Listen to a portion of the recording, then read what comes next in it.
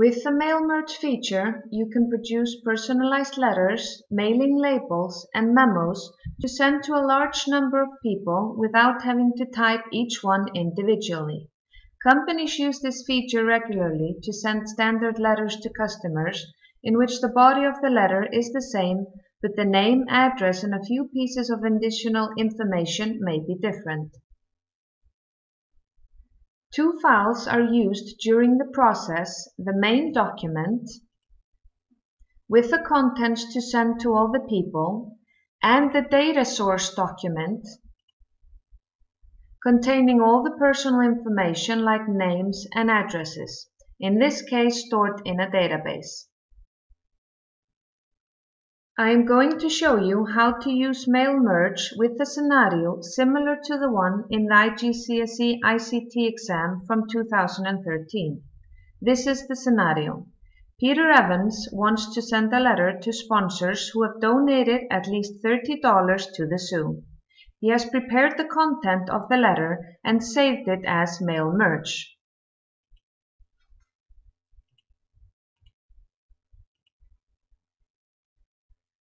He has a list of sponsors stored in a database called Sponsors.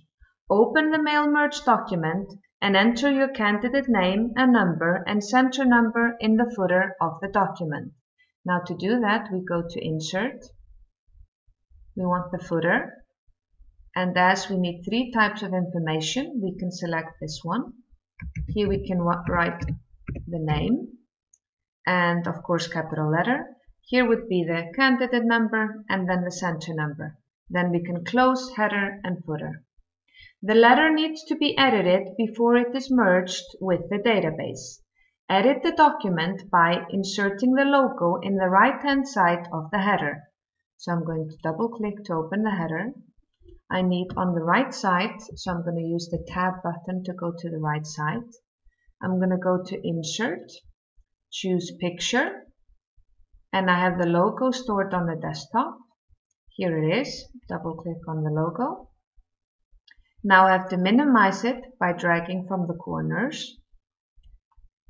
And then I'm going to go to Text Wrapping and select Tight.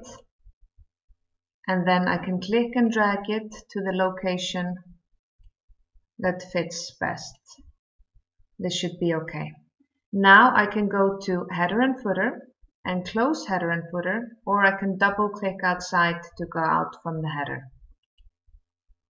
The next one says, insert today's date in a suitable location. So the date should appear somewhere here. So I'm going to press Tab again from the keyboard. We're going to go to Insert and press Date and Time. And here we get the date. You can choose one of these. Double click to enter it. Now this should not be in red, so I'm going to select it and go to Home. Change the color to black. And as you can see, this takes the date from the computer. And it's the 8th of April. Perfect. Format the subject line appropriately so it stands out. Now first we have to find the subject line. This is about the sponsor, his details, and then the name of the sponsor. So this should be the subject line. So I'm going to select it, change it to bold, and I can increase the letter size also. And this stands out well. Now it says, insert the appropriate complementary clause. Now the complementary clause would come here at the bottom. So I'm going to press Enter to get some more space. And to do this, we have to know what is an appropriate clause for letters. And here I have some examples that you can use, and it's good to memorize these and learn for future use. As you can see, here are a few. I'm going to use yours sincerely, so I'm going to right click and select Copy. I'm going to open the document again and then right click. And I can also say here paste and select paste special and unformatted text, so it will not have the same format as it had in the other letter. So it's the same format, you can check it. Here it says Arial 11 If you click inside the other text, you can see it's also Arial 11. Now it says, to be able to insert the name and the role of the sender, we need to go back to the scenario where it tells us that this is Peter Evans and that he is the managing director. So I can press enter here twice. I put the name of the managing director, Peter Evans. And as he is a managing director, I insert the title underneath. And then we will have to add space underneath also. Then it says, make sure you leave enough space for a signature. So we have to make sure that we have enough space for the signature to go here in between. The sponsor details are stored in the information table of the sponsors database. Add merge fields to the document that will replace the text in the brackets with appropriate information from the database. Peter wants to check and sign the letters before they are posted. Produce the merged letters using the mail merge document and the sponsors database. First, we need to go to the Mailings tab. Here we're going to select Start Mail Merge and Step-by-Step Mail Merge Wizard.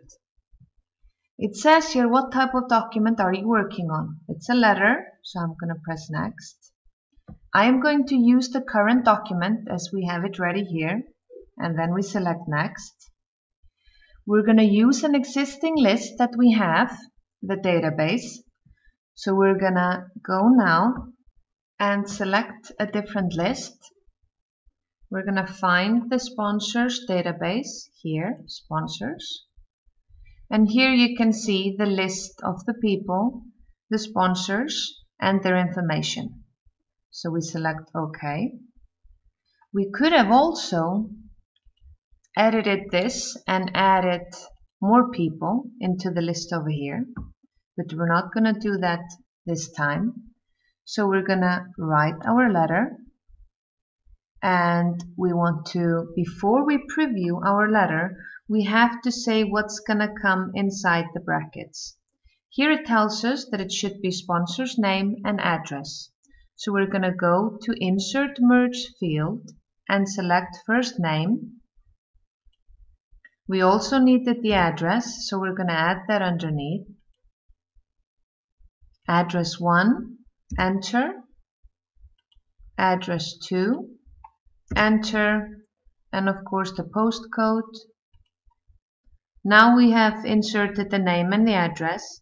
Here it says insert the sponsor's name. So we select this and we select first name.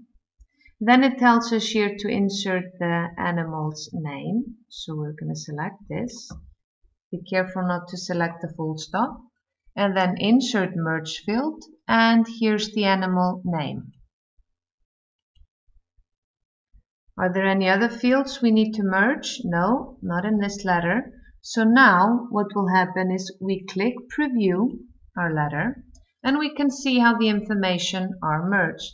You can now check the next letter. This one's for Barbara, this one's for Oliver, and we have 4 recipients in this letter, and all the information come out right.